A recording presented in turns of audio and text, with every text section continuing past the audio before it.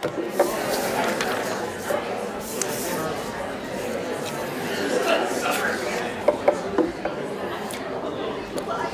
evening. Ooh. Good evening. Hello. My name is Andrew Hansen. I'm the program director at McLaurin CSF. It's my pleasure to welcome you to the 18th annual Paul Homer Lecture. For 18 years now, McLaurin CSF has hosted this annual lecture named in honor of Dr. Paul L. Homer. Dr. Homer was a professor of philosophy and philosophical theology at the University of Minnesota and later at Yale. A devout Christian, Dr. Homer in many ways embodied what has become the distinctive mission of McLaurin CSF, strengthening Christian intellectual life in the Twin Cities and beyond by bridging church and university. Dr. Homer was a distinguished academic, a scholar who was known internationally as an interpreter of Kierkegaard and Wittgenstein. He was also deeply committed to the church. Alongside his teaching at Yale, he routinely preached and taught Sunday school. When he traveled for his academic work, he would often contact area churches, offering to serve them by preaching in their Sunday morning services. McLaurin CSF seeks to cultivate this kind of twin commitment to church and university in the Twin Cities. We see our function as analogous to a bridge. On the one end, we want to bring theological resources from the church to bear on the intellectual work that's going on in the university. And on the other end, we want to engage the academic resources of the university for the well-being and the mission of the church. Our Homer Lecture is one venue for this work. Each year we bring a nationally known Christian scholar, usually in the humanities or in theology, to the University of Minnesota to speak on a topic that is of special importance for the church and university. Tonight's topic has relevance for all of us, whether we're parents or educators or simply lovers of stories. Scholarship in recent decades on the importance of narrative has confirmed to us that stories aren't just for kids, but they're actually a foundational part of how we view the world. But they are still especially important for kids. Tonight's lecture will help us think carefully about why and how stories matter, informing us into people who can distinguish right from wrong, and more importantly, desire what is right and what is good. But before we get started with the lecture, I want to take care of just a few preliminary matters. First, if you brought a phone with you tonight, if you just take a moment to put that on silent, both for the sake of your neighbors and because we're recording tonight's lecture. Second, we're going to have a sign-up sheet circulating so that you can sign up and get on our mailing list and stay up to date with all of the latest McLaurin events. We're going to use that sign-up list to do a book giveaway tonight. So we're going to be randomly selecting 3 people from that list to receive one of Dr. Guroian's books. And at the end of the night, we will announce the winners to that. So please go ahead and sign up for that mailing list. If you are already on our mailing list, go ahead, fill it out again, give us the most current information, and we'll make sure that you get entered in that drawing as well. Third, we're going to have some time for questions after tonight's lecture. So as you're listening, be sure to make note of any questions, thoughts that you have, so that we can consider them together afterward. And then finally, immediately after the lecture, there's going to be an open house just down the street at the McLaurin CSF Study Center. And at the end of the lecture, I will provide a little bit more information on that and give you directions on how to get there. And now it's my privilege to invite Dr. Theophanis Stavru to introduce tonight's Homer lecturer. Dr. Stavru is a professor in history and in classical and Near Eastern studies here at the University of Minnesota. He's a leading authority on modern Russian history as well as Eastern Orthodoxy. And in light of tonight's theme on education, it's especially significant that Dr. Stavru has been a much beloved teacher and a mentor to hundreds of students during his years since 1961 here at the university. Dr. Stavru?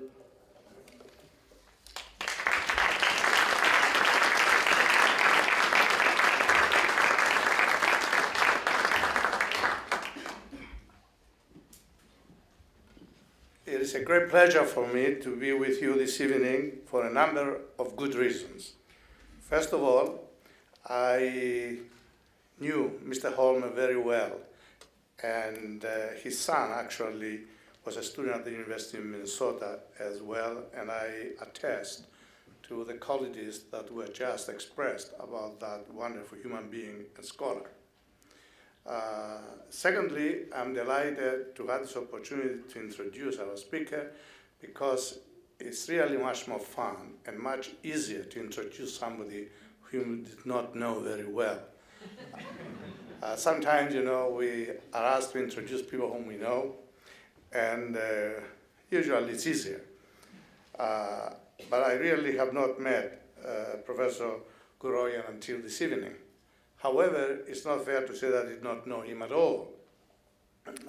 His first book, Incarnate Love, in this wonderfully distinctive cover, the first edition, has been in my library for a quarter of a century. And it's a kind of a book, really, whether you look at it this way or this way, somehow it grabs you. So you have to look at it.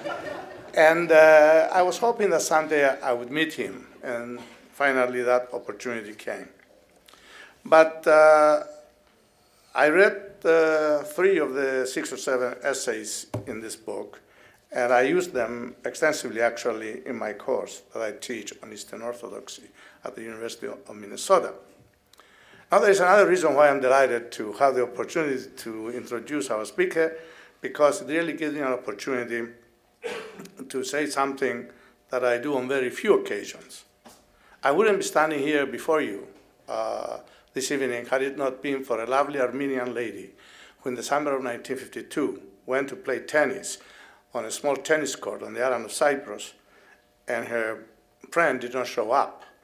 And I happened to show up, and my partner did not show up either. So the two of us started playing tennis, and after that she invited me to go and meet her husband. And the rest of it is history. Through that wonderful Armenian woman, I began to develop my interest in coming and studying to the United States. Of course, Cyprus, where I come from, is a place where we have a lot of Armenians, and in fact we have probably one of the most successful Armenian schools outside in the diaspora, the so-called Melkonian Institute. So there are a lot of emotional reasons why this is a very special evening with me tonight, and the host for this evening's event told me that I had 5 minutes to fill, and you may think I have already taken 2, but 5 minutes is a long time. Fortunately, however, there is plenty to talk about our speaker. I think he has served the profession from what I was able to determine well, and when I said it's really more fun to introduce somebody whom you don't know well, it's just like when you're asked to comment on a paper, then you're forced to really do some work.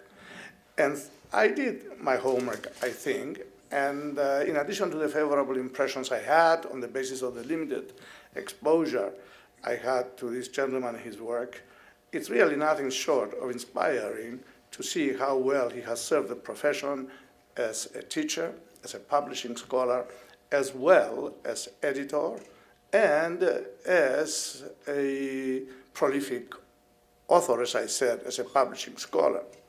He got his BA from the University of Virginia, and then after that, he got his PhD from Drew University in theology. His first degree was in history. I oftentimes, as I read some of your autobiographical or biographical statements and something about your books, I wonder whether you're a historian with a theological bent or whether you are a theologian with a historical perspective. But any way you want to describe yourself, it's really a wonderful combination, supplementing these 2 disciplines, supplementing each other very nicely. I think it's a matter of credit to our speaker that after having taught at Loyola College in Maryland for about 20 years or so, he returned to his alma mater at the University of Virginia, where he's currently teaching. He's a professor of religion there, as well teaching courses on Eastern Christianity, which, by the way, is the most important reason why I was happy to have a chance to introduce him this evening, because he comes from the tradition, and he comes from one of the most venerable and older traditions in the Eastern Christian realm, as it were. He has received the Distinguished Teachers Award. He has also spoken in a number of other places besides the place where he is teaching. But it's really quite impressive that in addition to all this teaching, he's been such a prolific publishing scholar. And here are some of his books, which they speak for themselves. Let me tell you, however, why I thought this was going to be a wonderful introduction from my point of view. And I thought I was going to have only 50 seconds. And therefore, I selected the opening and concluding line. But since I was given 5 minutes, then I am doing what I am doing right now. But this is, but this is really what I found in the various things I looked at. And what a wonderful self-introduction this is. I am a theologian and a college professor. I like being both. But what I really love to do, what I get exquisite pleasure from doing, is to garden. I think that gardening is nearer to God than theology. In many respects, really, this introduction, as stated in the statement, is sufficient. But then you're all scholars, and you want evidence, right? All right, therefore, here comes the evidence. That his first book was published in 1987, and then it went in paperback in 1989, known as Incarnate Love, Essays in Orthodox Ethics. A wonderful first attempt from this young scholar, I think, to interact and engage really thinkers, Christian thinkers, from various branches of Christianity. His second publication, Tending the Heart of Virtue, How Classic Stories Awaken a Child's Moral Imagination, close to the topic that we are going to hear about tonight. And then he continued on with Inheriting Paradise, Meditations on Gardening. And, of course, How Shall We Remember? And this is an important detail in the life of this gentleman, because as you gather from the name, and as you gather from my introductory remarks, he's an Armenian. And when you're an Armenian, you simply cannot forget the past, and especially the unfortunate events of 1915, where, in other words, the Armenians suffered a tremendous assault, which can be described by any name, but in the final analysis, it really amounted to what it was, namely almost extermination of those people.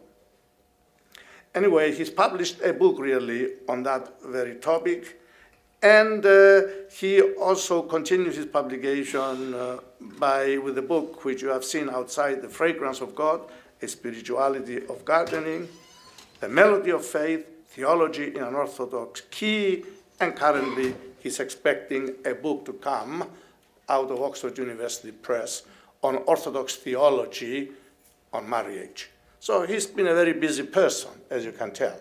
And I'm mentioning all these titles, not really because one gets impressed by titles. Because of the writing of books, there is no end, as somebody pointed out.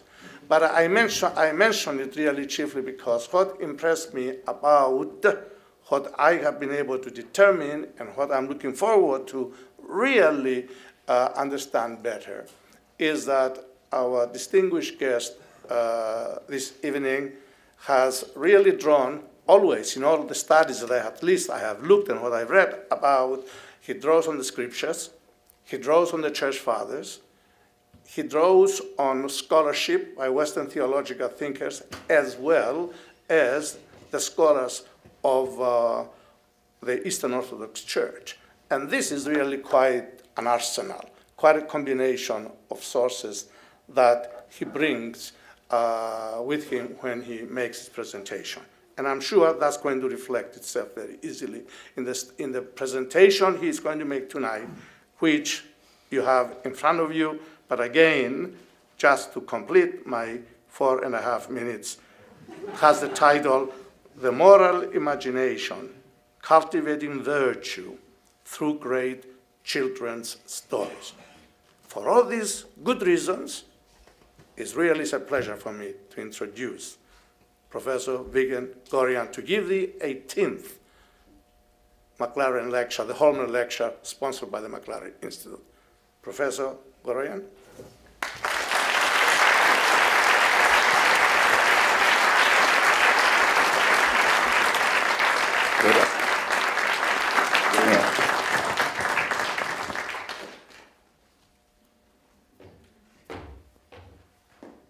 I've never had an introduction like that, but I've never been introduced by a Greek academic in such a setting either. You should expect a talk from me on Orthodox Christianity, but it won't be. I will cite one Orthodox theologian, however, so I haven't left it behind. Professor Stavro was kind. He could have called me a dilettante and left it at that. Sometimes I think I am. My feet are in too many places at once, and I trip a lot. First of all, as far as Paul Homer is concerned, I actually know of him but never met him. I know of him because one of my early colleagues at the University of Virginia, where I taught right out of graduate school from 78 to 81 and then returned many years later, was a student of his in philosophical theology, and all I heard about was Paul Homer, and learned to appreciate the man at a distance. It was a surprise and an amazement to me so many years later, 35 years later, to be invited to give a lecture that's named in his honor. So I do have a connection with that. My subject matter tonight grows out of my personal life every bit as much as out of my academic life. My children are now in their 30s. Well, my daughter just reached 30, my son's 34, and I have now 2 grandchildren, one who's 2 and one who's 3 months, and I'll see them tomorrow. So maybe I can go back to doing what I did with my children, which was read constantly to them children's stories. But at a certain point, I couldn't read those stories to them any longer because they wanted different stories. But I was attached to the very early stories. So I went to my dean at the time at Loyola College and asked him if he would give me a small stipend, because they were giving out such things at that point, to put together a course on children's literature. I was in the theology department. Well, a man has to be forgiven. He was a chemist. Worse still, he was what I call a flat planet. He had no conception of what this would do in a curriculum. He told me, maybe you should go talk to the people in the Department of Education. I said, they teach bibliography. They don't teach the stories. They teach bibliography. They won't be interested in this. That's, for those of you in education departments, you may be insulted by that, but that was the case. I knew that. So he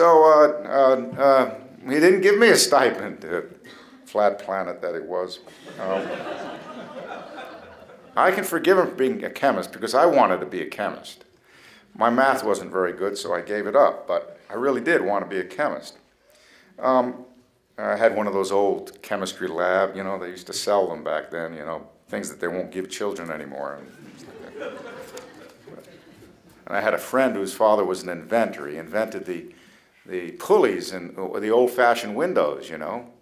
And he had a great laboratory, and when he died, he gave me the whole lab. I still have some of the glassware. It's probably worth millions.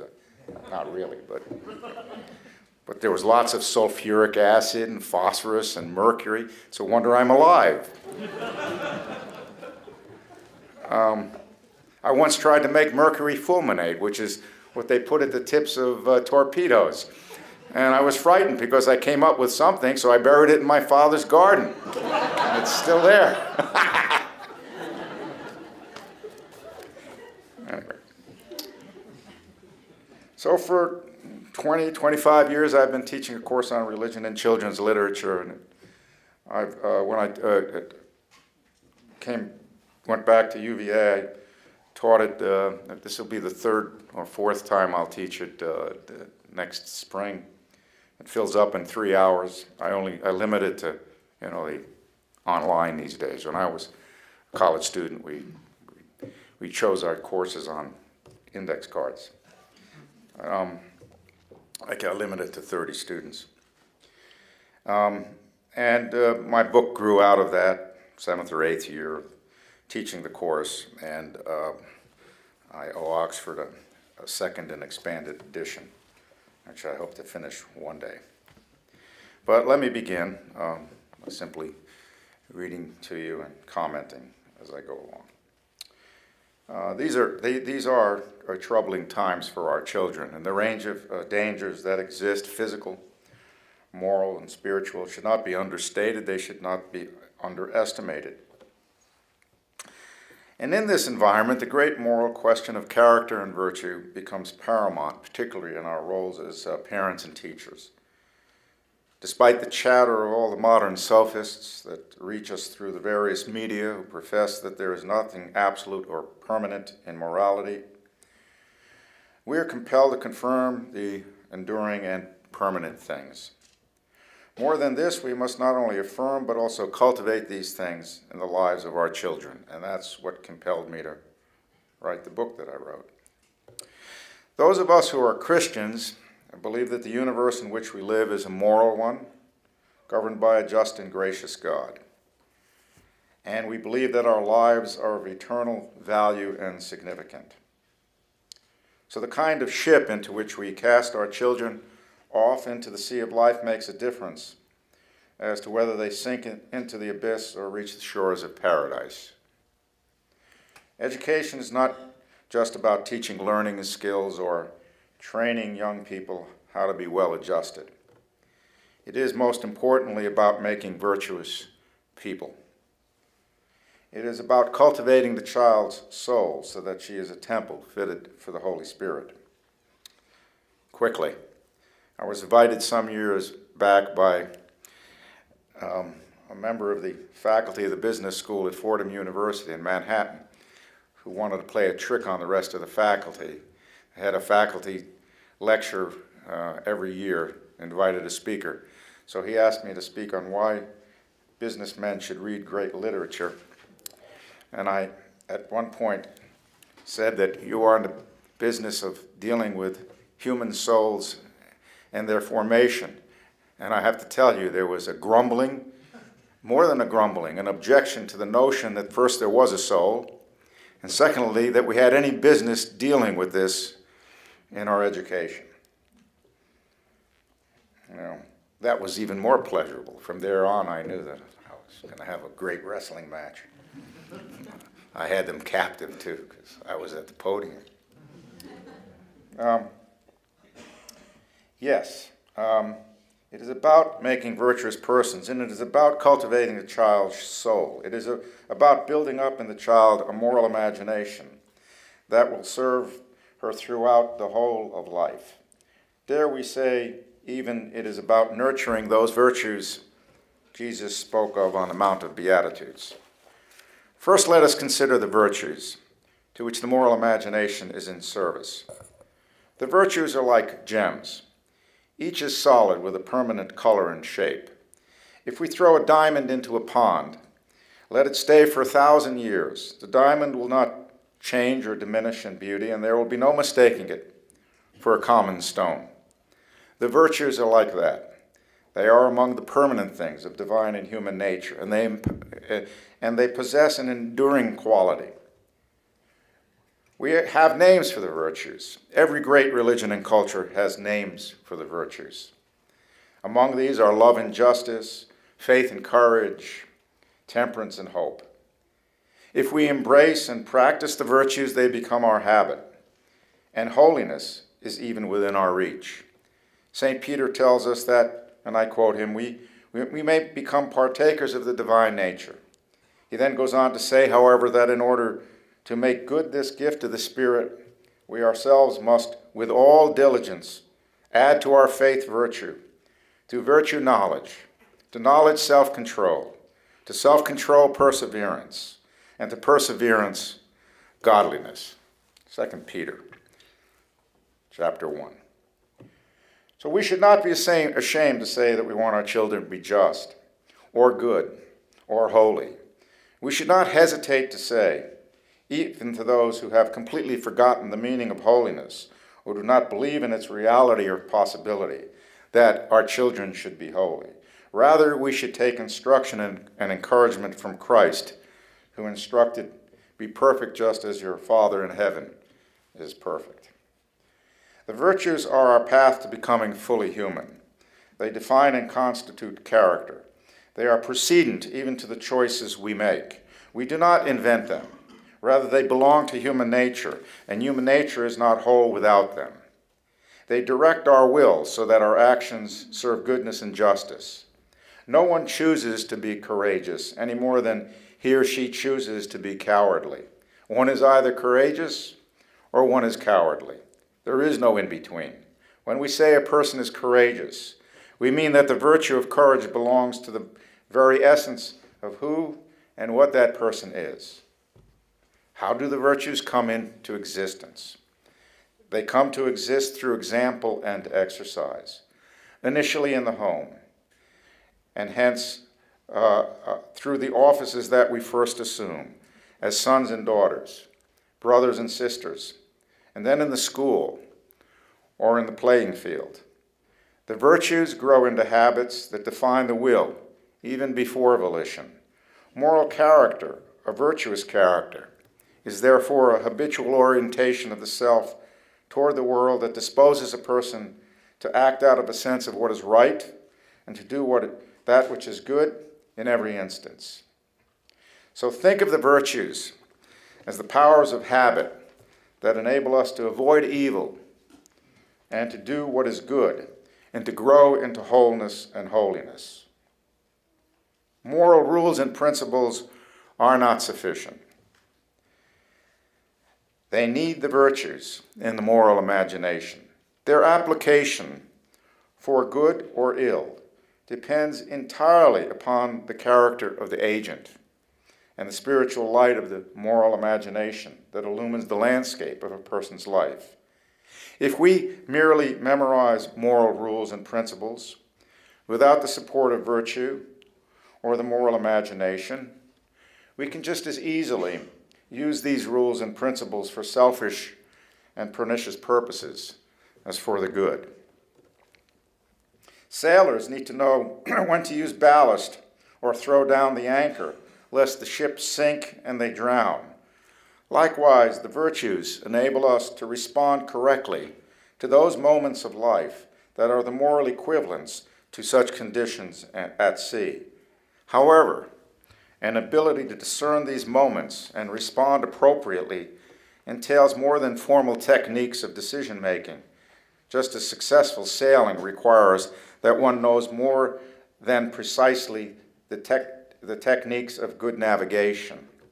As the latter requires a knowledge, as the latter requires a knowledge and familiarity with the sea, so in the case of the moral life, the virtues are the basis of all of our actions that we may count as good and as directive toward the perfection of our character. In his profound essay, The Education of Character, Martin Buber, that great Jewish philosopher of the 20th century, tells a story that illustrates this point.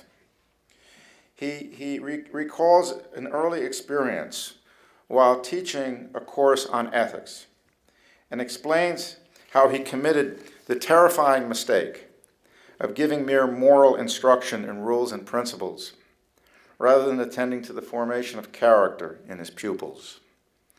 I quote, "I try to explain to my pupils that envy is despicable and at once I feel the secret resistance of those who are poorer than their comrades. I try to explain that it is wicked to bully the weak, and at once I see a suppressed smile on the lips of the strong. I try to explain that lying destroys life, and something frightful happens, The worst habitual liar of the class produces a brilliant essay on the destructive power of lying. Whether or not a carpenter is a good man will not necessarily determine the effectiveness of how he handles a saw or hammer, or the quality of the cabinets that he builds. But morality is different. Moral rules and principles are not mere tools, like the carpenter's saw and hammer. The correct use of moral rules and principles, as he's illustrated in what he has just said about his early teaching experience, depends entirely upon the character of the agent and the manner in which the agent inhabits the world. That's the point that Buber made so profoundly in the citation I just gave to you. Likewise, law is not the heart and soul of morality either. The old legalism that imagines it can cover every contingency of life with rules and sanctions is just as flawed as the reformist doctrine, which prescribes that all one need do is teach children to think for themselves, and they will find a moral compass, as if they can invent their own math. A child wants to know the fixed things, not the shifting. G.K. Chesterton once wisely observed and went on to say, "For the child enjoys the sea, not the tides. He cannot decently be expected to learn to respect humanity, which is often a hard thing to do, and at the same moment to learn to improve it." Chesterton also believed that stories are the most powerful medium through which we can acquaint young people with these fixed or permanent things of the moral life, and not the shifting sands or the waves. He believed that we live storied lives, and so it is to stories and their special capacity to engender the virtues, build character, and birth the moral imagination to which I turn now. In my own teaching of college students, I regularly invoke stories and bring them into the classroom. Though I do not belong to a department of literature, nonetheless I also regularly assign literature and poetry in my courses. I begin my course on ecology, Christianity, and culture reading poetry and hymns, which astonishes most of the students in the class who are environmental studies majors of one kind and cannot comprehend how this could do with policy study. Same rule applies. I said, who does policy? What is the character of the people who do policy? I want to affect your sensibilities. I'm not interested in discussing policy. You'll get more than enough of it in all of the other classes that you take. That's how I start. And it's a wonderful experiment. And it works. Now, stories are especially important in children's lives because they make up for the life experience they lack, these stories, or for which they are not yet prepared in the case of children. They introduce children to the virtues through characters with which they may identify as they themselves struggle to exercise their freedom imaginatively and responsibly in relation to their families and friends and the rest of their growing world. Stories bestow images to memory that become metaphors for a moral imagination. The moral imagination is built up from these analogies and metaphors, for it is through such analogies and metaphors that we gain the capacity to draw correspondences in life that enable us to act responsibly and to make moral judgments. As I have been saying, rote memory does not make moral behavior. An eminent philosopher of the last century, George Santayana, once stated, and this is a striking statement, I stop when I read it always, "Our perceptions do not remain in the mind, as would be suggested by the trite simile of the seal and the wax, passive and changeless until they fade. Rather, perceptions fall into the brain as seeds into a furrow, or even as sparks into a keg of powder. And these images in turn give life to more images, sometimes slowly and subterraneously, sometimes with a sudden burst of fancy. End of quote. And here, I might add, is the store of what I'm calling the moral imagination. In other words, the moral imagination is active, not just in our conscious and waking life, but also in our subconscious, even as we sleep. It is the self's ongoing process of finding moral direction and purpose in life. It is neither reason nor instinct, but rather an attribute and expression of the freedom and the passion, the memory and reason that distinguish human beings from the rest of the animal kingdom. And for an audience such as this, need I emphasize what a difference it makes in our lives, especially in our early years, what kind of images reach our eyes and our minds, and that we even experience in our bodies, in the whole of what and who we are as human beings living in a social world. We must never underestimate the power of images, whether pictorial or communicated through word and story. The contemporary Orthodox theologian Andrew Louth has said, and I quote him, that images mediate. Images bring one thing in relation to another. Images make meaning. And they do this because this is the way things are. This is the way God has made the world. St. Basil of Caesarea said, God imagines the creation into existence. He doesn't, and I go along with that. He doesn't reason it. It's not a function of what we call intellect. God imagines it into existence. Those images become real. He makes them real.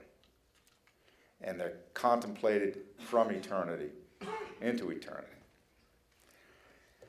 And I think that's what Louth is getting at here. So he says, and they do this because this is the way things are.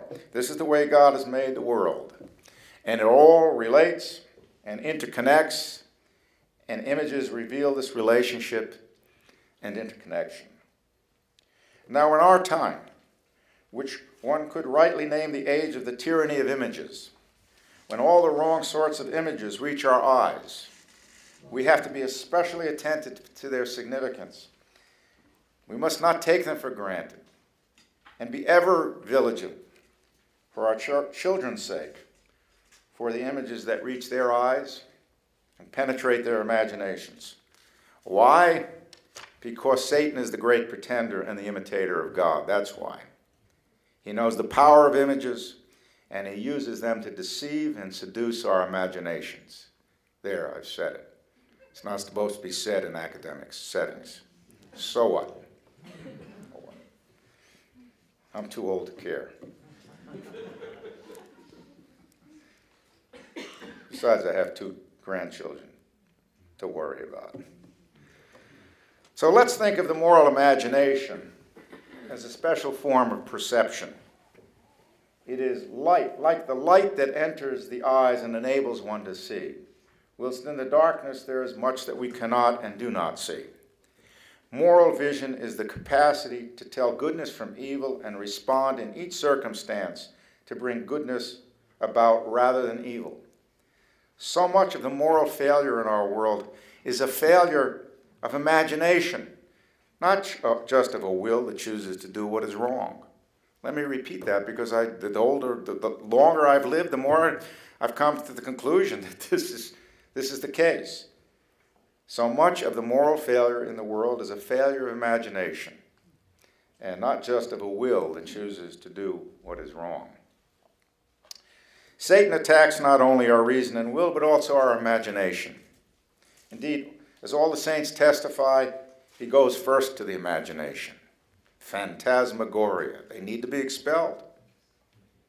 He corrupts and distorts it into forms with which we are all too familiar, though we may choose to ignore or deny their existence.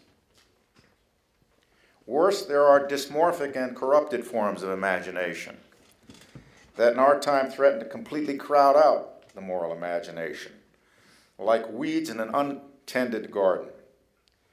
There are 3 such forms of imagination that warrant special attention. First is the idyllic imagination. The idyllic imagination is escapist, not necessarily in the sense that it flees physical surroundings, but rather that it shirks civic and social and personal responsibility. In its rebellious or revolutionary form, which I'm quite acquainted with as a child of the 60s, it denies and strives to destroy old dogmas, manners, and mores.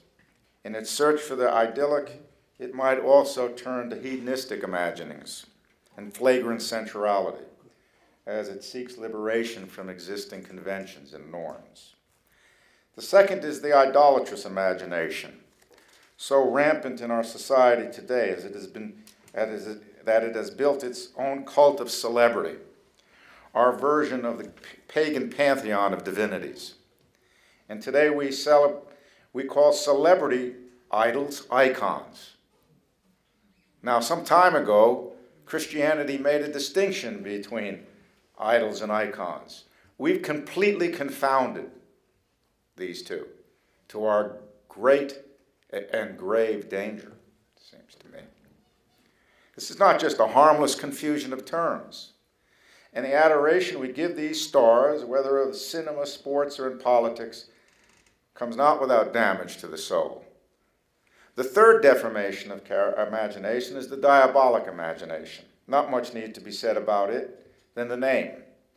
Oftentimes it takes hold of us when the idyllic and idolatrous forms fail us.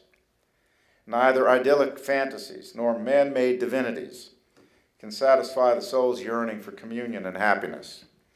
The diabolic imagination is a dive heels up, to use a phrase of Dostoevsky, into complete desolateness. It is spiritual suicide, followed by physical suicide. But it is the moral imagination about which I speak, and in order that we may apply moral rules to a right result, the moral imagination has to be in place, and it must be active. Yet modern education largely ignores this truth, and I believe we are failing to introduce our children to a world of metaphors and symbols upon which the strength of the moral imagination depends utterly. The great Victorian inventor of fantasy literature, one of my favorites and perhaps some of yours, George MacDonald, observed that if we wish to develop the moral imagination in children, and I quote him, "No doubt the best beginning is an acquaintance with nature." How much nature do you see or hear with ear pods in your? When you shut your ears off, you shut your eyes too. The senses work together. It's tragic. You're walking along the grounds at the University of Virginia, beautiful grounds, and the leaves are rustling, and my students don't hear them, nor do they see them, because they don't hear them. They don't see them because they don't hear them. They don't hear them because they don't see them. And it has its results, its consequences. So he writes, "No doubt the best beginning is an acquaintance with nature." Thus, MacDonald argued that children should be encouraged, quote, to observe vital phenomena. He doesn't mean scientifically either. Poetically observe them, too. To put things together. To speculate from what they see to what they do not see. End of quote. The sort of attentiveness to nature that MacDonald recommends runs much deeper than even the sort of observation and experimentation that natural science calls for. And need I mention how much we neglect this form of observation in daily life? Leave aside informal education. MacDonald is recommending an exercise in poesis, an exercise in the use of language to get to the very quiddity or essence of things, to see the world in its wholeness, and to find meaning in our relationship to the world. And he reminds us that even in, I quote him, "the coldest word was once a glowing metaphor and bold, questionable originality." Thy very attention, he writes, does it not mean attentio, the Latin, a stretching to? Take any word of emotion, take the word emotion itself, he continues, and you will find that its primary meaning is of the outer world. The rustling and agitation of the trees is analogized to the self and its inner disturbances, thus emotion. The imagination grasps the symbolic nature of the world itself and transforms human language and knowing in the process. And if we don't prepare our children, don't put them in the proper environment in which they go through this process at the earliest age, we fail them, period. And we're failing them. Monstrously so, in my view. Really failing them. For many years, I taught at Loyola College in Baltimore. And in my ethics course, I am an ethicist after all. Well, that's one of my hats. In my ethics course one year, I assigned Walker Percy's novel, The Thanatos Syndrome. The last of his novels, a crazy novel. The protagonist of his story is a character we've met before in his novels, a psychiatrist named, of all things, Thomas More. More has a theory about human types, and we learn about this very early, very first pages. He divides his patients into those who are bluebirds and those who are blue jays. It became apparent to me that my students did not understand More's metaphor. So I asked the students, 60 of them in 2 sections, if they knew the respective habits and temperament of bluebirds and blue jays. There were maybe 4 or 5 out of those 60 students that could describe both, and fewer that could explain why there was a contrast between a bluebird and a blue jay. Now, when I was a child, I was outside. It wasn't always good. I got muddy. I came home late. My parents put it to me, and I did it again. But I was outside chasing frogs and things like that. And I watched birds even. Yeah, I watch them more now because my children say I'm getting addled and aged. But I think of the birds as the fish in the sea that have that glorious advantage of floating around in the sea. And what are we? We're just the crustaceans that crawl around the bottom, you say. So I envy the birds. But my students obviously never observed birds. They were all suburban kids. Maybe the birds didn't even come to their yards anymore because we've taken away all the trees and the foliage that the birds actually feed off of or nest in. But in any case, what a sad thing to observe in young men and women. They couldn't get the metaphor. I did the same thing with metaphors in John Updike's Rabbit Run. I gave him a test on, give me 5 metaphors in the book. Some of them didn't even identify the title. Seriously. That doesn't mean I don't love my students, I do, but something's missing. I can't make up for it entirely, not by that time.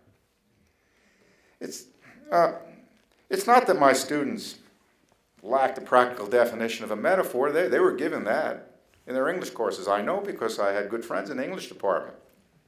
And I asked them about this. They had been provided with a definition of a metaphor, but what they lacked was the habit of observation and poesis, to which MacDonald refers. They lacked the personal knowledge of metaphor, which only an active moral imagination engenders. I not only suspect that they spend too much time indoors looking at a screen or outdoors equipped with earbuds, I also am sure that they spent years in school being taught that learning is about collecting facts from specially prepared books that require little interpretation. We live in a culture where metaphor is discarded to make room for the so-called facts. The practice is justified by the prejudice that these facts, and exclusively so, in them resides the truth. So we train minds to detect these facts, much as we break in a baseball glove. For those who remember how to do that, you used to oil the glove and wrap it up, wait for overnight, magic will occur. Meanwhile, the imagination is neglected, and it's left unguarded and untrained.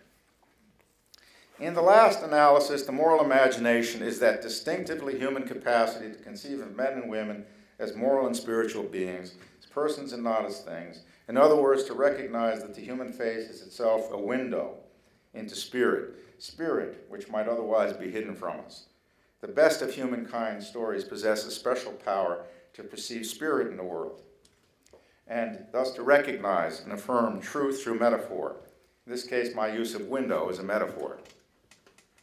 And I hope here you will excuse the theologian for using the speech with which he is most accustomed for the imago Dei, the image of God that every human being is.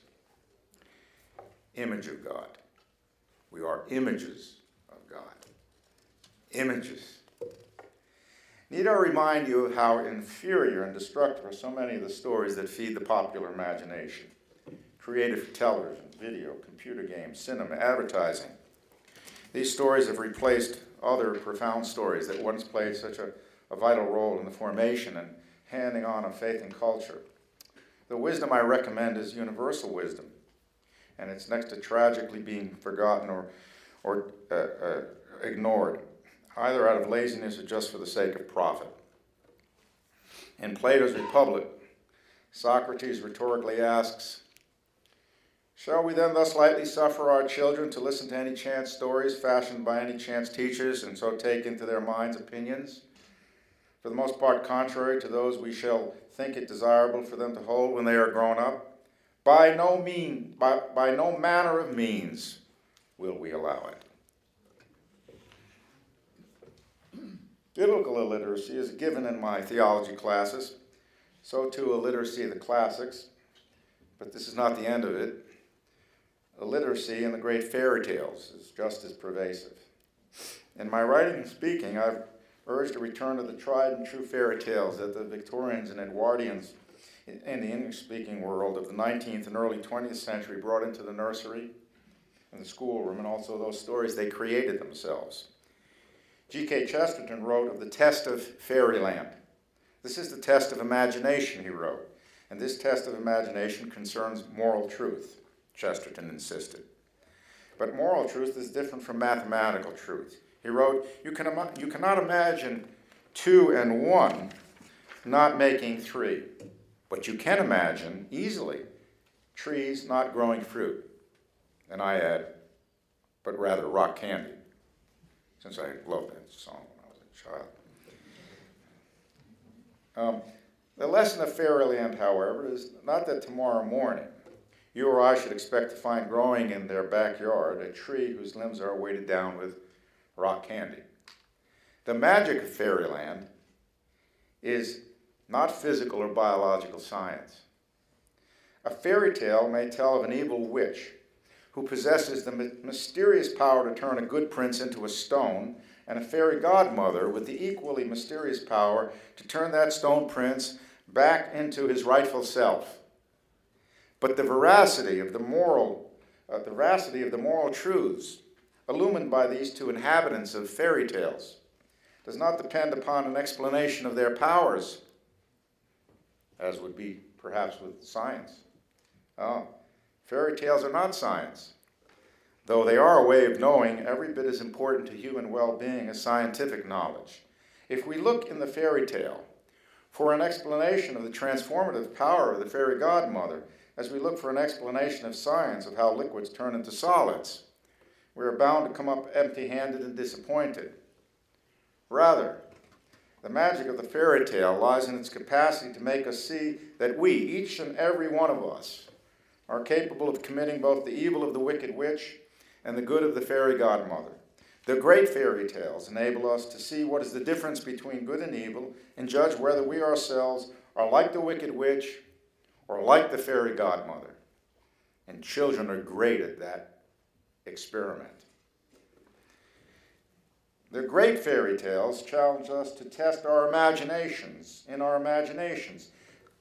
how we would respond to circumstances in which good and evil are in the balance. They invite us to make correlations between the imaginary characters and worlds they depict and the world in which we live. In this way, fairy tales exercise and build up the moral imagination, and they engender virtue. Plato argued that conversion to that which is moral, that which is just, that which is right and good is like an awakening, like remembering something long forgotten. Symbols, allegories, fables, myths, and good stories, they have a special capacity to bring back to life the starved or atrophied moral imagination. Thus, through dramatic depictions between the struggle between good and evil, and the presentation of characters that embody and enact the possibilities therein, moral vision clears. Light comes into our eyes, an illumination of our darkened intellects, a warming of our frozen hearts. Fairy tales are not scientific hypotheses, nor are they practical guides to living. But they do something even better. They resonate with the deepest qualities of our humanity. They have the capacity to draw us into the mystery of morality and virtue.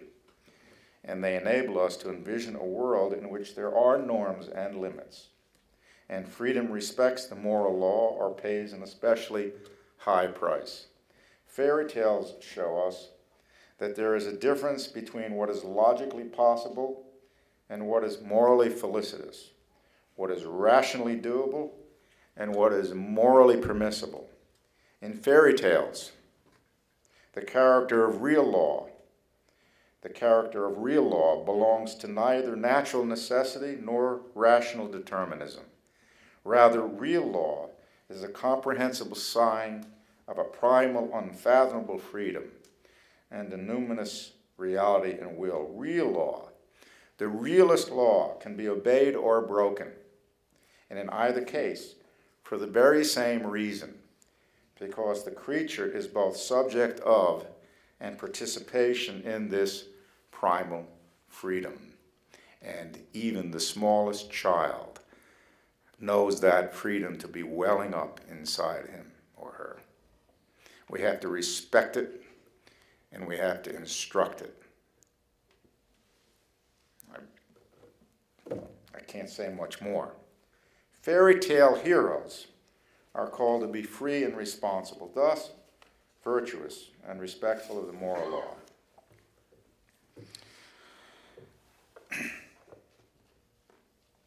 After a child has read Hans Christian Andersen's The Snow Queen, it's magnificent, it's his best, really. Or C.S. Lewis's Narnia Chronicles, or Grimm's Cinderella, not Disney, not Perrault for that matter, on which Disney based Israel, but Grimm's Cinderella. The moral imagination is sure to have been stimulated and sharpened, because these stories offer powerful images of good and evil, and they show a child how to love or act with courage through the examples of the character he or she has come to love and admire. And the memories of these stories and these characters become the analogs that the moral imagination uses to make real-life decisions, whether consciously or unconsciously. And these memories become constitutive elements of a child's self-identity and character, so that a well-fortified and story-enriched moral imagination helps children to move about in the world with moral intent, and ultimately with faith, hope, and charity. When the moral imagination is wakeful, the virtues come to life, and they're filled with personal and existential as well as social significance. The virtues needn't be dry and lifeless data of moral theories or the ethical version of hygienic rules in health science classes. They can take on a life that attracts and awakens the desire to own them for oneself. And that's what the best children's stories, the great classic children's stories, do. I don't want to leave you with the impression that fairy tales are only for the very young. For more than 20 years now, as I mentioned, I taught a college course titled Religion in Children's Literature. And each year, the young men and women speak up in the seminar to say that they were deprived in their childhood of these resources. Many of them do. Most of them, actually, in the end. Not only were they not introduced to most of the stories and books on the syllabus, but they also recognized that their natural sense of wonder was deprived in some fashion or another. I know why they're in there, too, because they want to revisit their childhood, because they know where they're going next. They're leaving college, and so they come. They want to revisit it for the last time. But what stuns them is that what they're revisiting is not, what they think they're going to revisit is not all that they will be revisiting, because so much of it has been left out of their family life and education. So I don't have to persuade them that the tasty food of fairy tales and classic stories that we read in class is good for the soul. Books like Bambi, The Secret Garden, The Wind and the Willows, the fairy tales of the Brothers Grimm, Hans Christian Andersen, George MacDonald's The Princess and the Goblin, list goes on. My students take advantage of these stories to revisit childhood one last time, and it's a wonderfully satisfying experience for them, but also for me.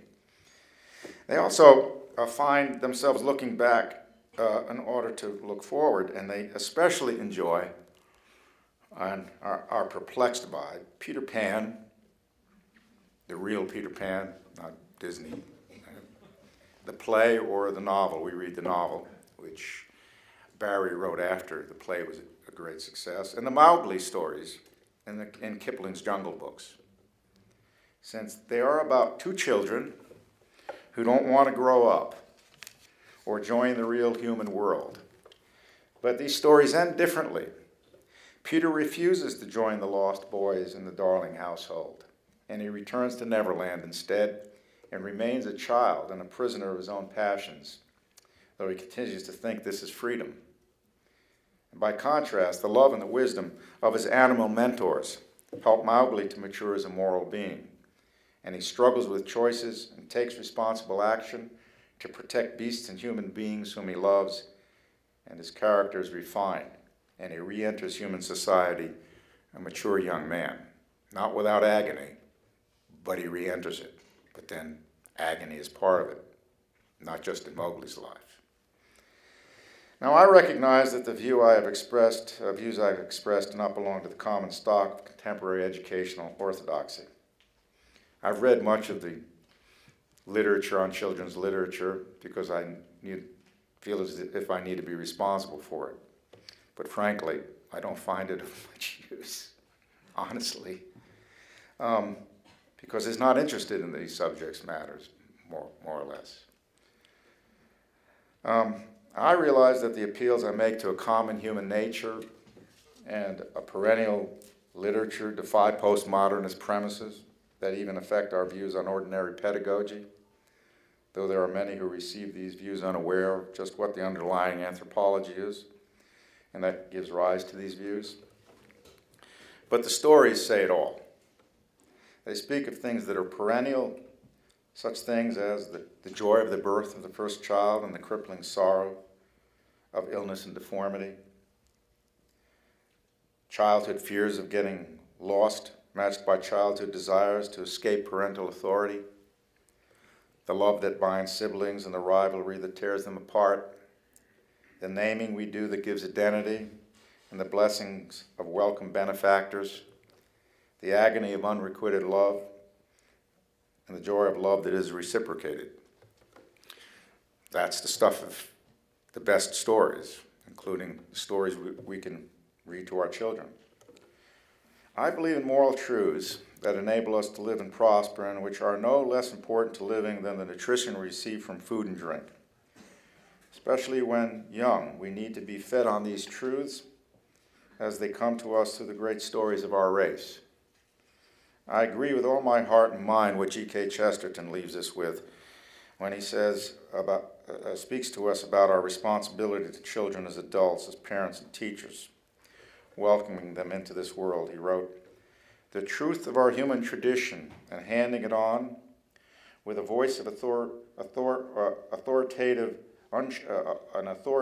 unshaken voice, that is the eternal education.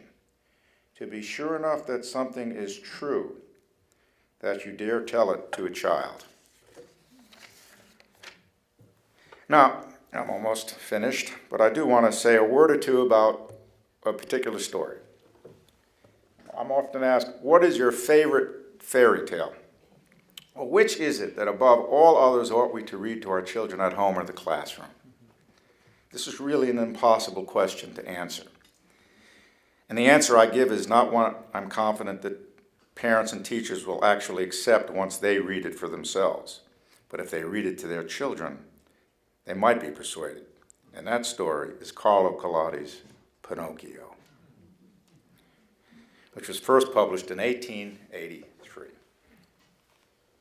I chose it for the first of the stories to discuss in my book, Tending the Heart of Virtue, entitled the chapter on becoming a real human child. In that chapter, however, I did not act so much as a theologian as the ethicist. I did not emphasize as much as I might have the brilliant way in which Cultivating integrates into this tale of a puppet profound themes and narrative elements from classical literature, the Bible, and Christian liturgy, really. In his own education, Cultivating imbibed and took to heart Homer's Odyssey, Virgil's Aeneid, Augustine's Confessions, Dante's Divine Comedy, and I suspect also Bunyan's Pilgrim's Progress. And he borrowed elements of these great works for his tale of a puppet. Cultivating was theologically educated. In his youth, he attended an Augustinian seminary. He became a journalist and advocate of reform in Italy.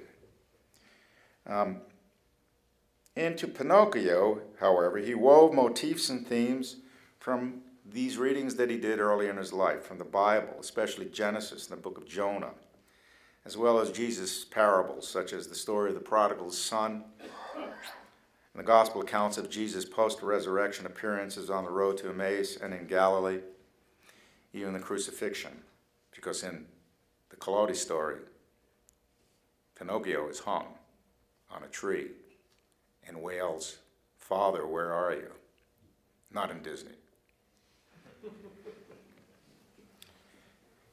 We all begin as puppets, marionettes, do we not? Isn't being a child something like being a puppet on a string?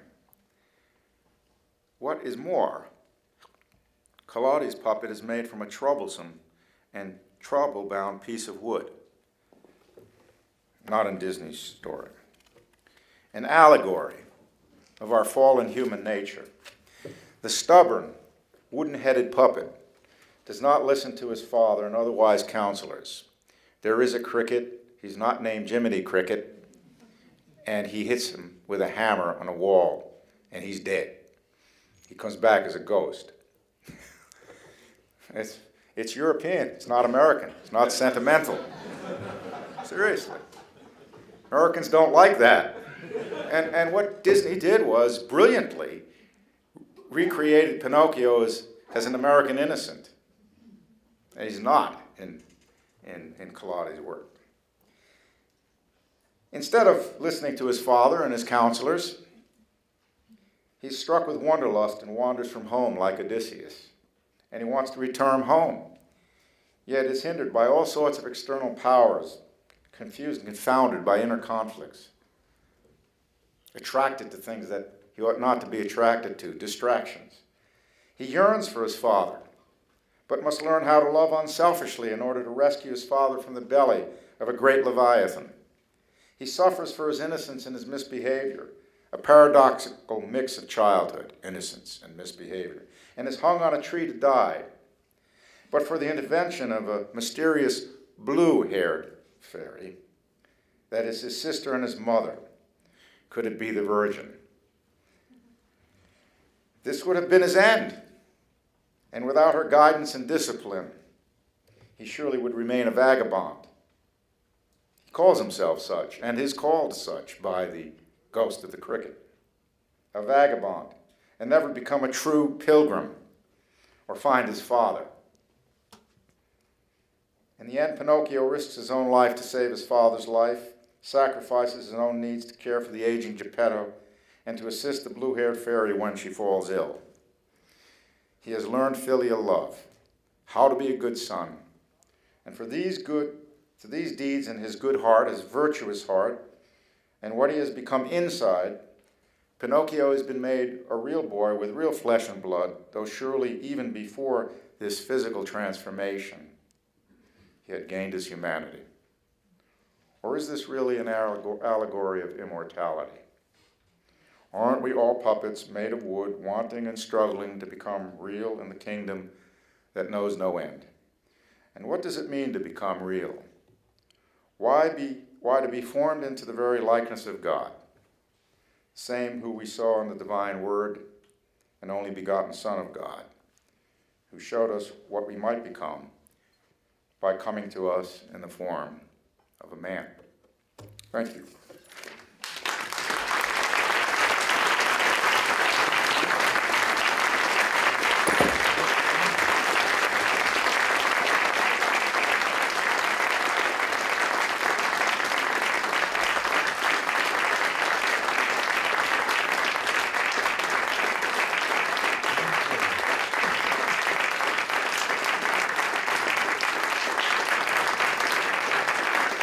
Thank you very much, Dr. Guroian.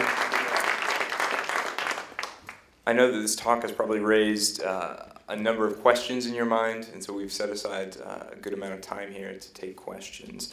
So we've got a mic here, and I will come around. If you can just put your hand up, I will come and find you. And one of the things we value very highly at McLaurin is pursuing learning in the context of a community. And so this is very valuable to us to get this interaction and allow you to ask the questions that you want to ask. Yes, up there. Man. Professor, you've given us a really great talk to think about with a lot of issues going on in it. And I'm curious as someone who works with 5th and 6th graders in the inner city, I'm curious as to how you see this playing out practically with inner city students and especially with students who English isn't their first language. English wasn't my first language, so who cares? They thought I was stupid. My IQ scores were below average. So, but I had a grandmother who told me stories of the Middle East. Comedic stories, tragic stories. I didn't know whether the stories were real or true. Tell them stories. They love stories. Waste your time. Don't use your curriculum. Go outside and play. They might get hurt. So what? We all get hurt. I'm being facetious in a way, but I'm being absolutely brutally honest with you. We got it all wrong. They can be taught. You're darn right they can be taught. I was virtually an immigrant kid. They used to make fun of me because of the way I dressed. So what? Believe in them. I don't. You have a privilege that I don't have. I've often said that if I could teach again, I'd teach 4th graders. I love 4th graders. 5th too, but 6th starts to gets difficult for me. But you see, the really important years are up till about the 4th grade. They're really important years. But then, there's the parents. What do you do with children who... I had an intact family. I understand. There is a difference. I don't know. There are a lot of things working against what I would suggest has to be done, but I know it's being done at various schools, mostly not in the public schools, mostly in the classical schools that are rising up. I mean, I was down in Arizona, in Phoenix, where there's a group that's started, you should call it kind of school, charter schools. They have 10,000 on the waiting list. They're founding 20 schools a year. They're now going into Texas. The problem is they can't do it up here. The legislation doesn't permit them to hire the way they need to hire. I just sent a student down there, one of my best.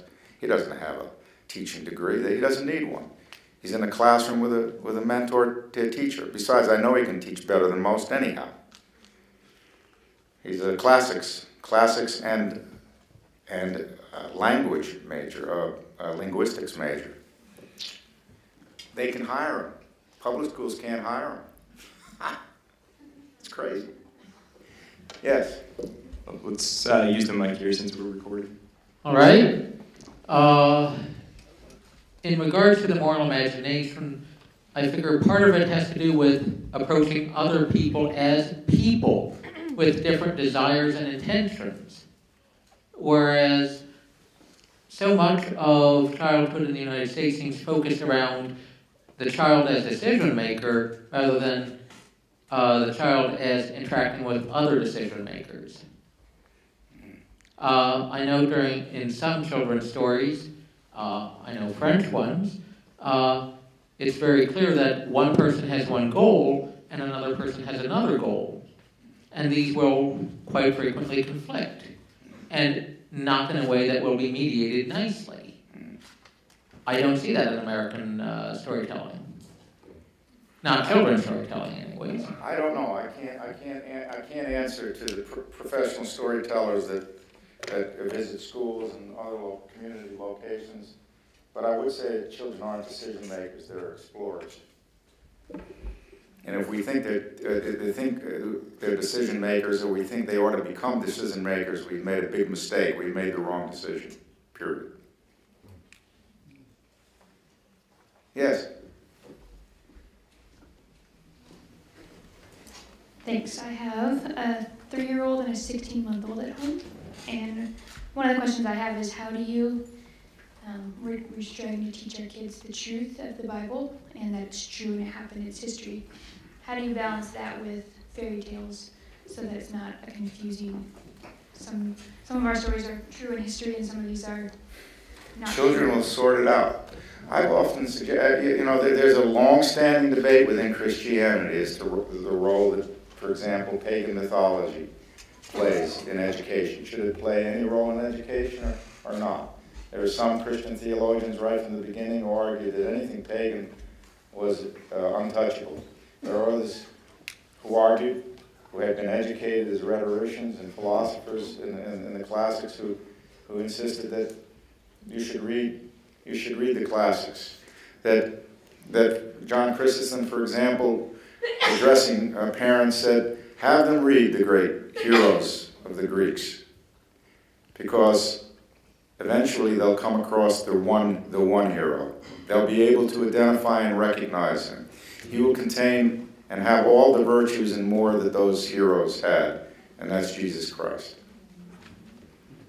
I agree with John Chrysostom. And I also think that it would be very profitable to juxtapose classic mythology, certain stories, with biblical stories, particularly Old Testament stories, which have the language of fable in them, whether or not they're true.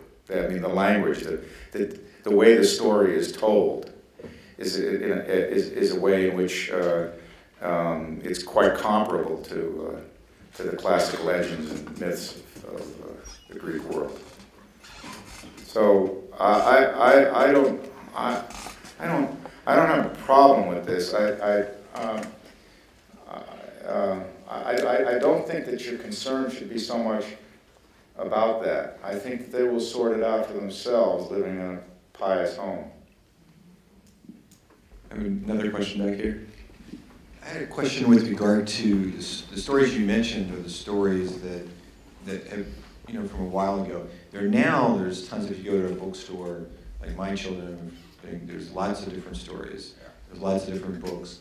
There's lots of it and if you look at some of them have agendas. There's agendas within those. So what is your take, or what's your opinion of some of the more the modern stories in the literature, the modern children's literature, where particularly the last 20 years, which has been fairly, it seems The like last there's an 20 explosion. years is what I've lost track of, So.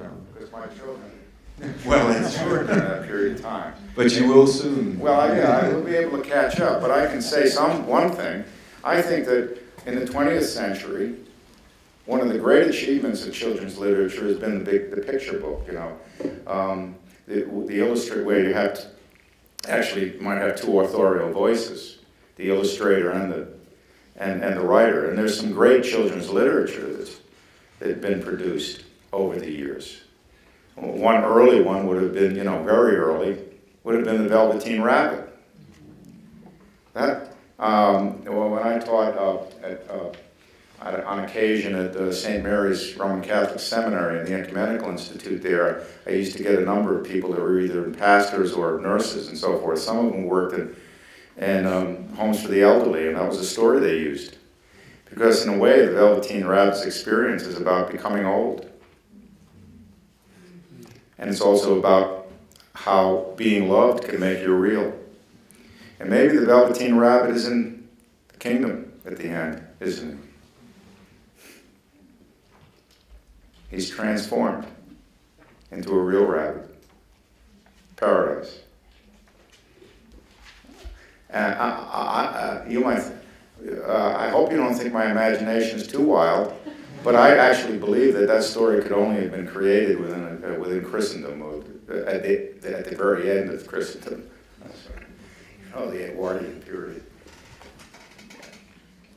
So you have to, it's puzzling. I just want to add this. There's so much out there. Go for the tried and true first. Just go for the tried and true first. And don't be allured by all that's on the shelves. Most of it is junk. Not all of it, I told you. I mean, there's some great children's literature that's been produced in the 20th century. Professor, a couple of times you mentioned Plato's Republic in your lecture. Yeah. And in that book, Plato has Socrates ban the poets, or at least types of poetry, from the city and speech. And my question to you is, do you believe that these stories are the acceptable type of poetry or the unacceptable type of poetry? How would you respond to Plato's Socrates? I'd read Aristotle. So, I have the advantage of reading Plato and Aristotle.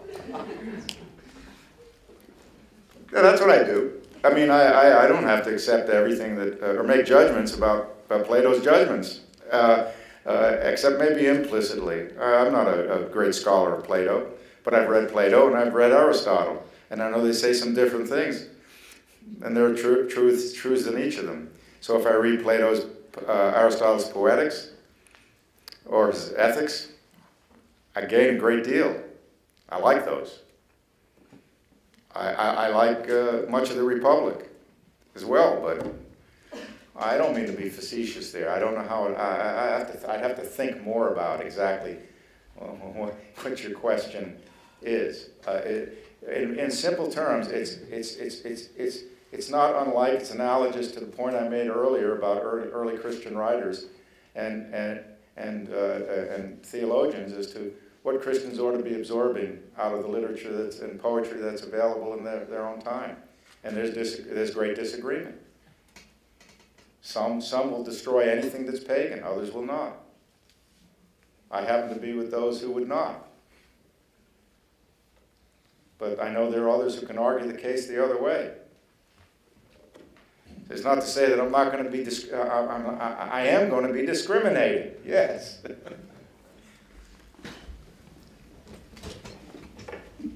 I'll just ask a quick, specific question. Wondering if you have any comment on the work of P.L. Travers as great literature for children, all the Mary Poppins stories.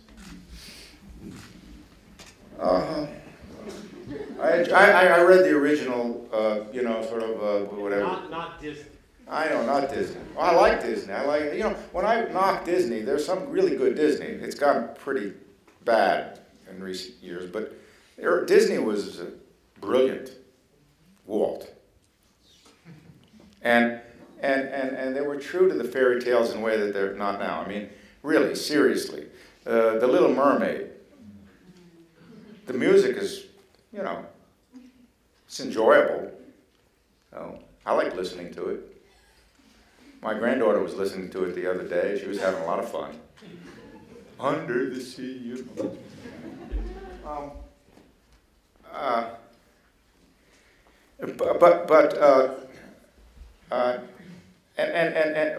I just want to say something about Disney. For example, was it the first? I don't know.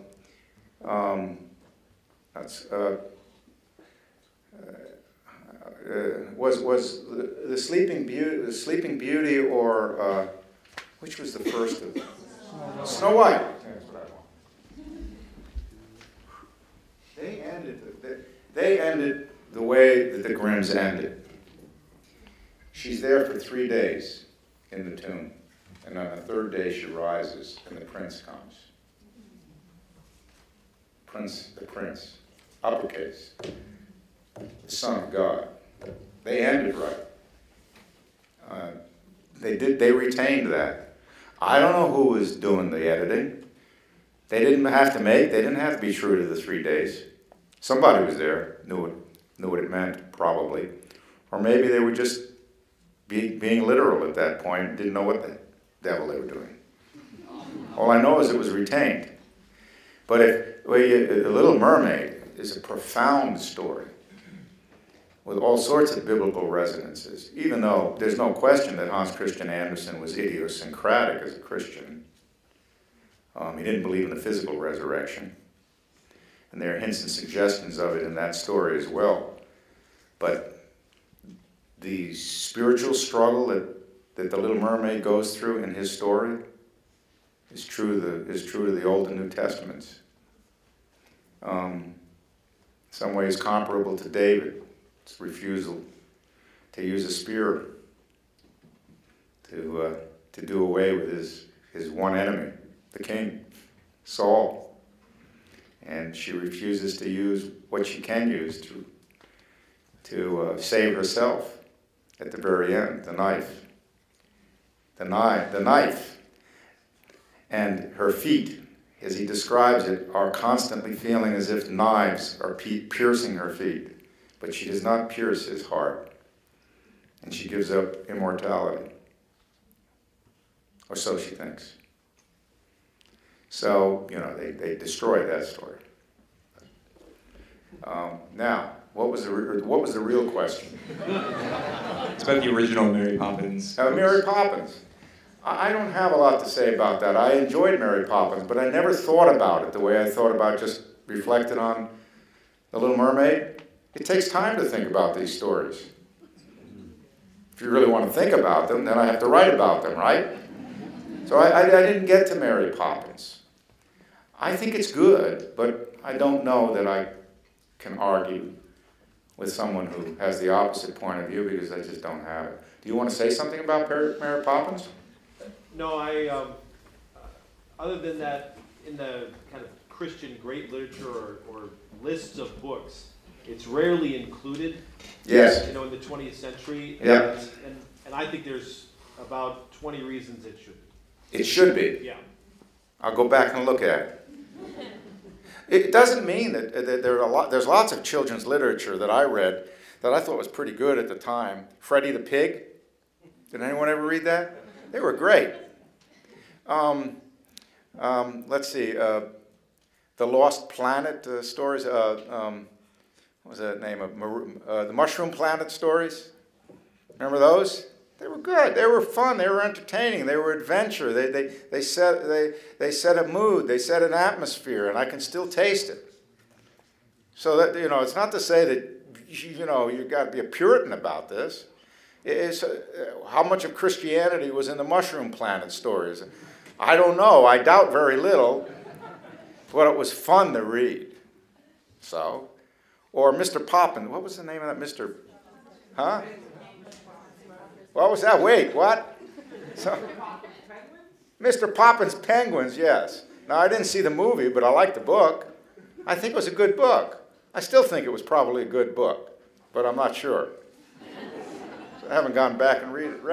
But, that's what I'm getting at here. If you say that there's stuff in there that qualifies it in a certain class, if you like, of children's literature that I would be most attracted to in terms of writing about, I'll take your word for it. Maybe it is there. I didn't read into it.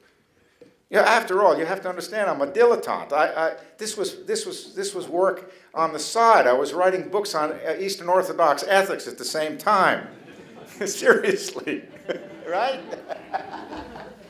Yes, sir. I'm curious. Since you mentioned Buber and you spoke about Freddie the Pig, if by any chance you happen to come across the Three Little Wolves and the Big Bad Pig by Jesus, No. which is an Inversion of the other one, but which basically is full of wonderful moral applications. So I should read that. Well, I mean... Yes, I should read it. You recommended it, I'll read it. You're a young man, and I thought you should read it. I'm a young man. From his perspective, I'm a young man. My arthritis tells me differently, but it's getting harder and harder to garden. Yeah, and I have 5 acres. Yes. Well, my students are coming over in 2 weeks, 10 of them. They'll labor all day from 8 till 8, and I'll feed them, and they'll be happy. A comment and a question. I read The Tending of the Heart of Virtue as an undergraduate, decided to get married, have kids, so I can read them stories. Worked out perfectly. Now I have 2 kids. They are voracious readers of their own, and so it was with a certain Kierkegaardian fear and trembling that I approached your other book, Life's Living Towards Dying. It was a little scary. Dedicated to my father-in-law. Yeah, it was a brilliant, brilliant book. But my question is this. Since we are living in an age that has been, in a barbarian sense, so disenchanted, and we are living in a sort of after virtue, how do we bring back virtue into the entire discourse? Is this a lost cause? Is the cat out of the bag? I mean, is Miley Cyrus is going to take over the world?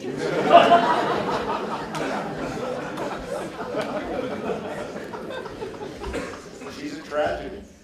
She's a tragedy. We're seeing it played out right in front of our eyes, aren't we? And the people who promote her are just as guilty. And they do it every day. Even by taking notice of her. They shouldn't take notice of her. But you know, yeah, that's the world we live in, right? That's whose lives we're interested in. Not the lives of the saints, right? But People magazine. And various TV channels in which their lives are reiterated for us over and over again. That is, the deities of a postmodern world, right? So, I think we're in a situation where the church is in a diaspora.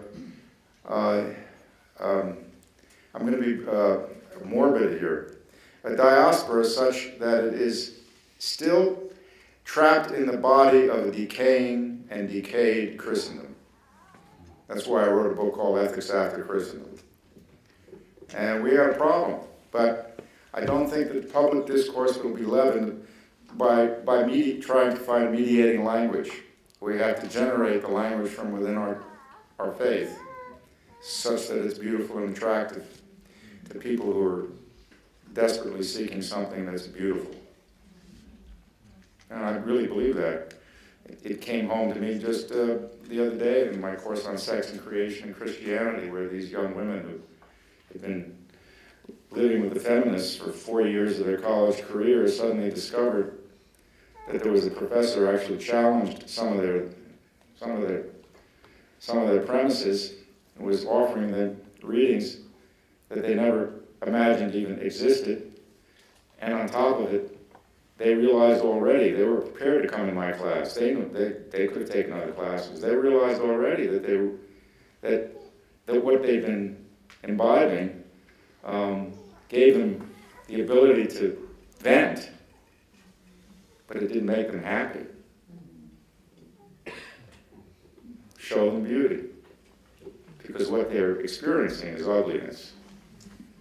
Ugliness in a world of male and female relations in which everything has become unraveled. And at the end of that class, after I had these women venting this, I mean a number of them, from different perspectives, as a very heterogeneous class of 30, I limited it to 30 again. I said, okay, so are you telling me, all of you are telling me, there are 30 people in that class, but there are only 5 males. I said, are you telling me that it's all come unraveled in all of their heads went like this? Even the ones that were arguing against and with each other. So, there has to be witness. I'm a conversionist. I say convert, convert, convert, convert, or there's no purpose or meaning in the church. Yep. Yes? But when were these halcyon times? There were no halcyon times. There never were any halcyon times. So then we're... Remember, I teach theology. I teach historical theology.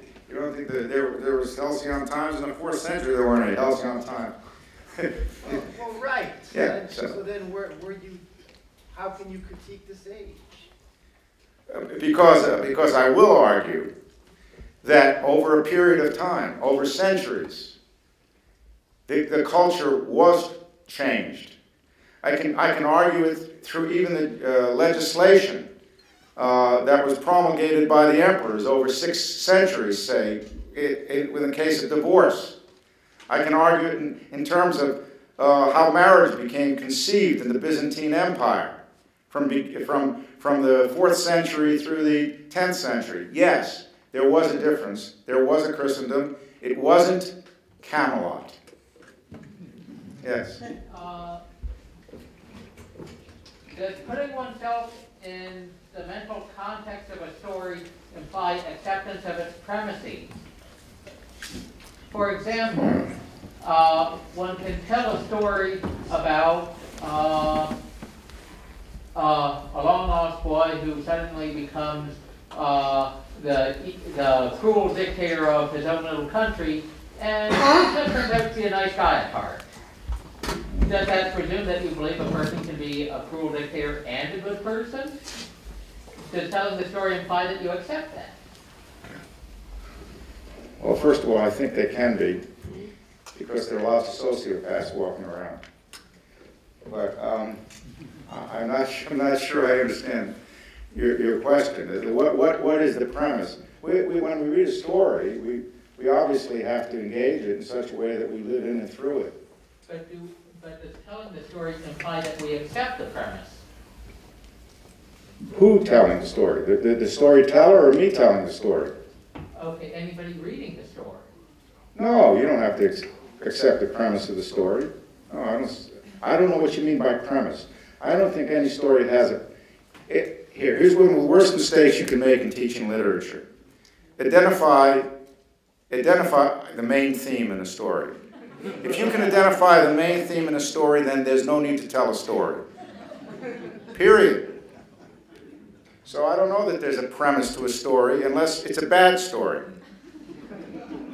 We've got time for one more question. Story is about the engagement of human will and a drama that's being played out. It's not if there's a premise, it's that. It's about our humanity. And that's very broad. But beyond that, I don't think the stories have premises or main themes. Okay, got a last question over here. Thank you very much. As a headmaster of a school and the father of 5 children, one of my greatest fears, and I think one of the greatest dangers for our children, is the Susan in Narnia effect. So, that Susan gets left out? That Susan grows up. And forgets. She gets left out of the kingdom. Yep, and she gets left out of the kingdom because. So we start working with 7th graders, and they're in the process of finding a lot of these childhood stories. They want to put them behind themselves. And they're not quite ready to, I think C.S. Lewis describes sort of that gap when they're afraid to be children. What do you do for the 13, 14-year-old boy or girl who is just attracted to the world?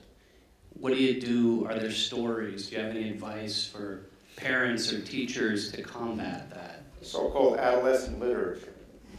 Well, C.S. Lewis also said you shouldn't write for age groups either. So the first thing is don't go looking for adolescent literature, because adolescent literature will have a premise.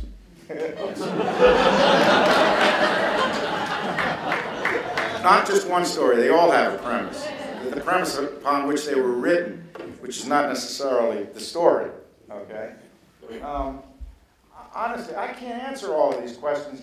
Remember, I'm not teaching primary or secondary education. I'm teaching in college, and I'm writing books on Eastern Orthodoxy, and I'm writing books on gardening, and I'm writing books on children's literature, and I'm confused.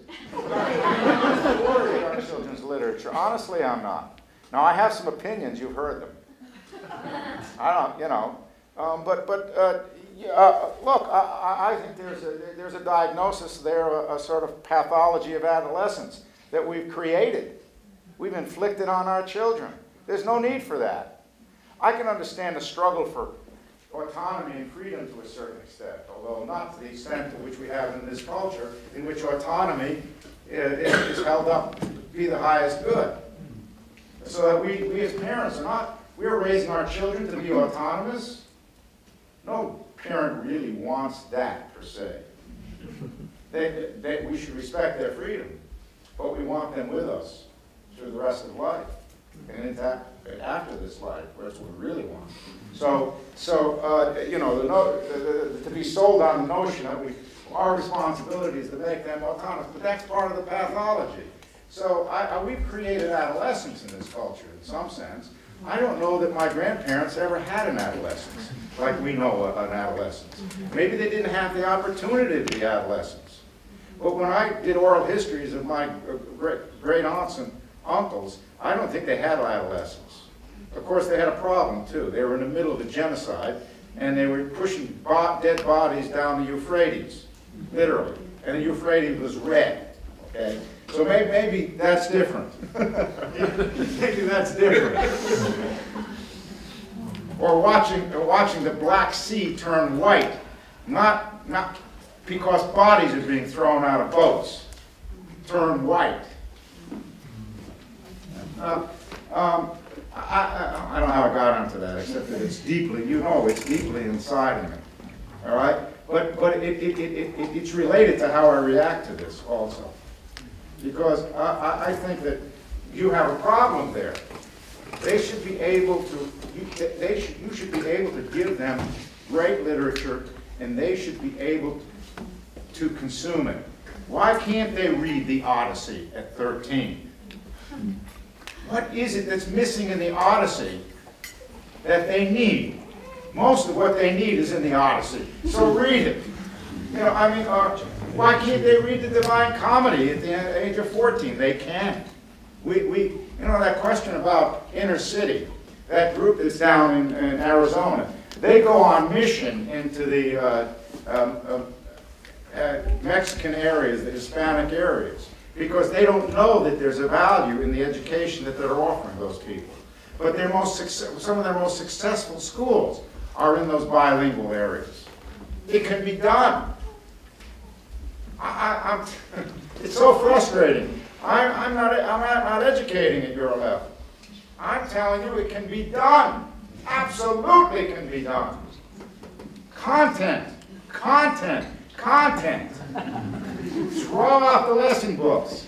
I don't even, in some of my classes, I don't make them to take notes except in the books they're reading. Try that.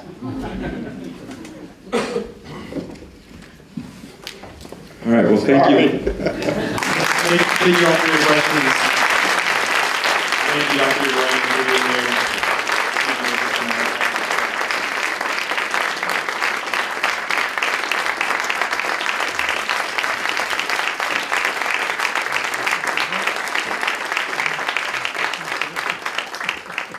So now I get to announce the winners of tonight's book giveaway.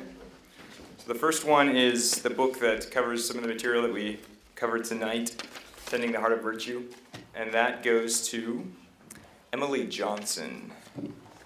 Where's Emily Johnson? I'll just bring it down. Okay.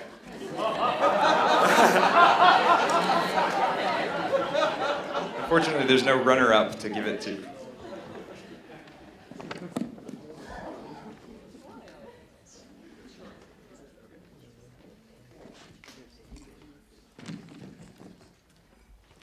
The next book is The Fragrance of God, and that goes to Jennifer Jacobs. Jennifer Jacobs. Oh.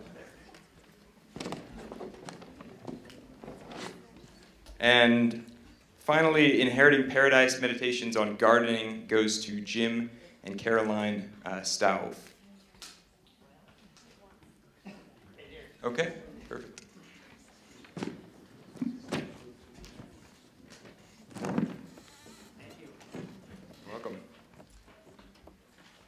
So that concludes tonight's program. Before we wrap things up, I want to mention a couple of upcoming lectures that are coming up.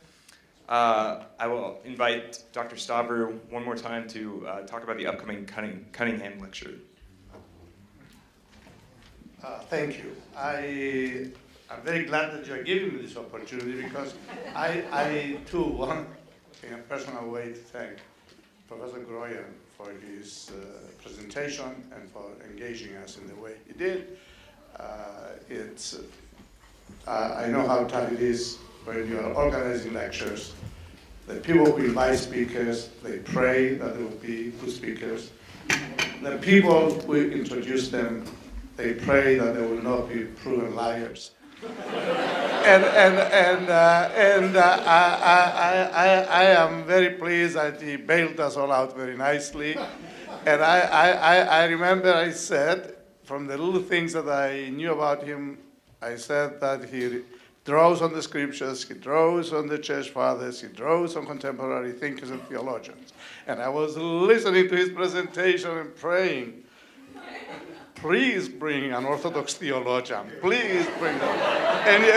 And he did all that. But anyway, thank you very much. But I now would like to tell you that a year before we started the Homer lectures, we started a special lecture series at the University of Minnesota called the James Cunningham Lecture on Eastern Orthodox history and culture.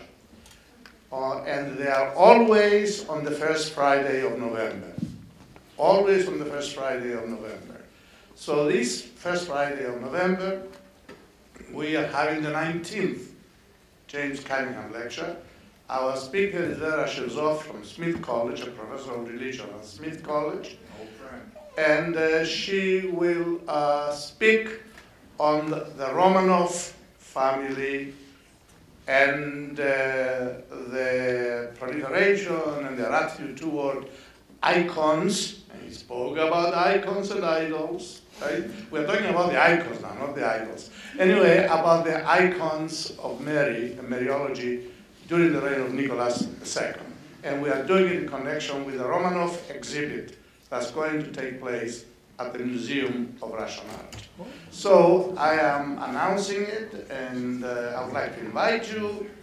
We usually have about 250, 300 people attending this event, but I'm sure we can make room for you, and there will be a reception afterwards. And thank you for giving me the opportunity to announce it to your audience. The other lecture that I'd like to mention is one of the McLaurin CSF lectures that we have coming up. It is Dr. Michael Naughton from the University of St. Thomas, and it is entitled Beyond Career to Calling, the Vocation of a Business Leader. You can pick up a flyer on your way out, which has more information about that. That's on October 30th. And then finally, I'd like to invite you over to our study center immediately after. We're going to have dessert available. There'll be a chance to meet other people in the McLaurin CSF community, continue talking about tonight's lecture. To get to our study center, you'll need to go out the main doors of the student center, take a right, so you'll be going west about a block over to Cleveland, and then you'll go just 2 blocks south on Cleveland. The address is 1337 Cleveland Avenue. We'll have dessert. It'll be a good time to just continue the conversation. So thank you for coming tonight.